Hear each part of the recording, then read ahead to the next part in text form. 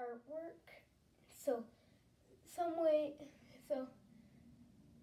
just main way is a normal just frame. This isn't my artwork. I would do something like this. But I'm like a kid and I can't buy frames. I don't have enough money to buy frames or get any. And like I don't want to go to places to get them. So how I've done it is,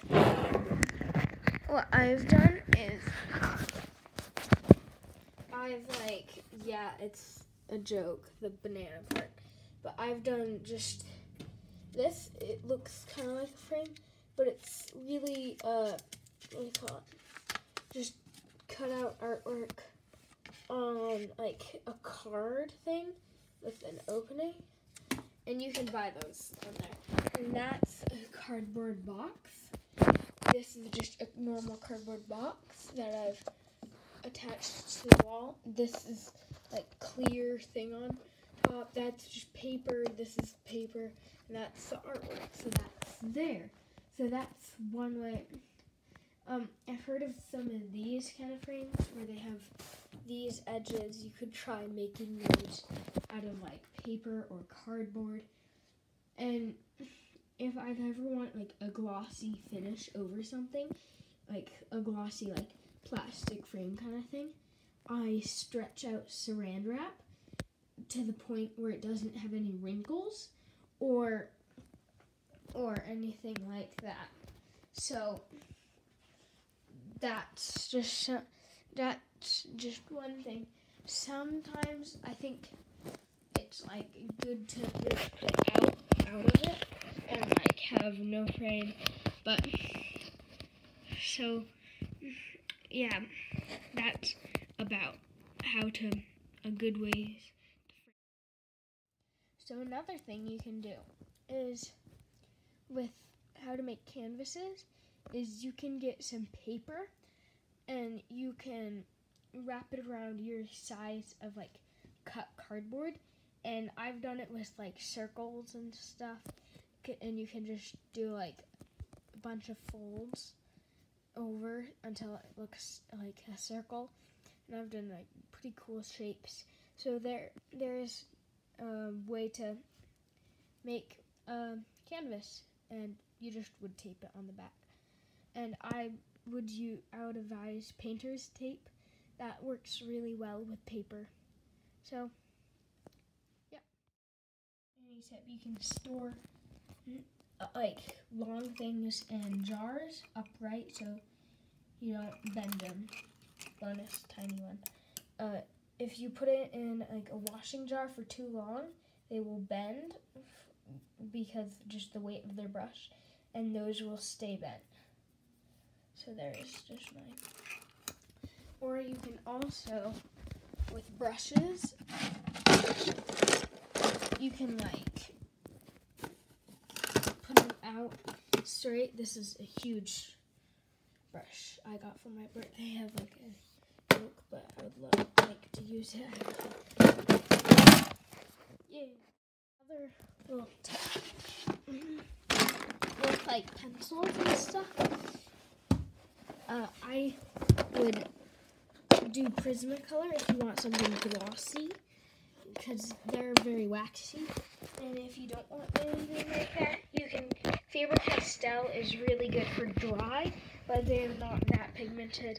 Scripts crayons are kind of like Prismacolors, if you think about it.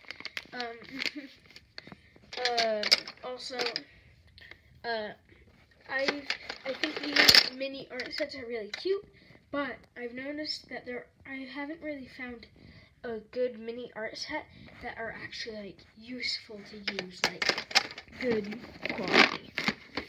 But that's a little Middleton, so I actually kind of like that one, but they're not pencils.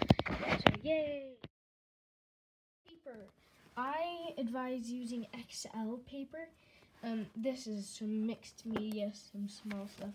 I don't have much left. as you can see, but XL is great.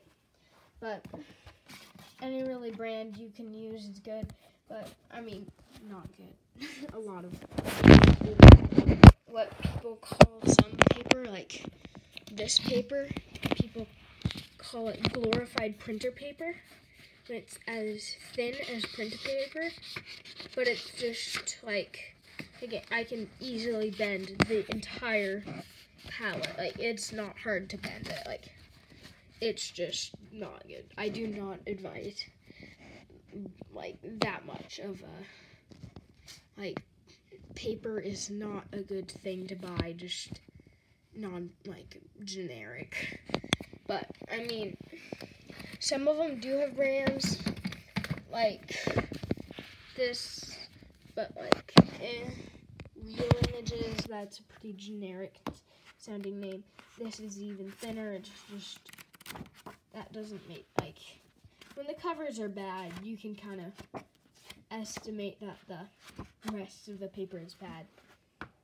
Except with, like, I found some thin paper, well, some thin kind of covers that have good paper, is just Strathmore. It's a good brand. It's not the best, but I would use XL if you have it. It's not that cheap, but you can find it on Amazon and many places, especially if you're in the time that I am in right now and you're in quarantine, and some places you can't go outside to buy stuff. So, little tip. Some more XL.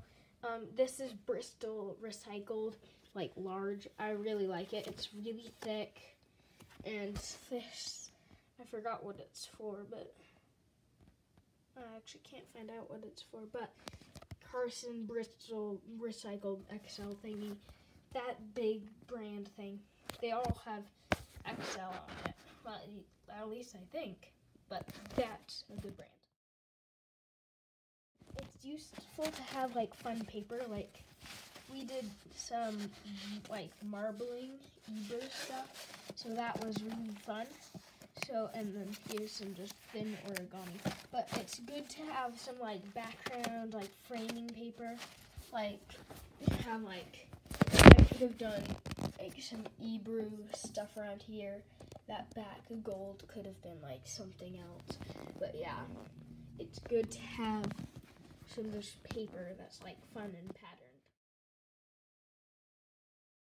Good watercolor is expensive. This is just Crayola. I don't know why that paint is in there.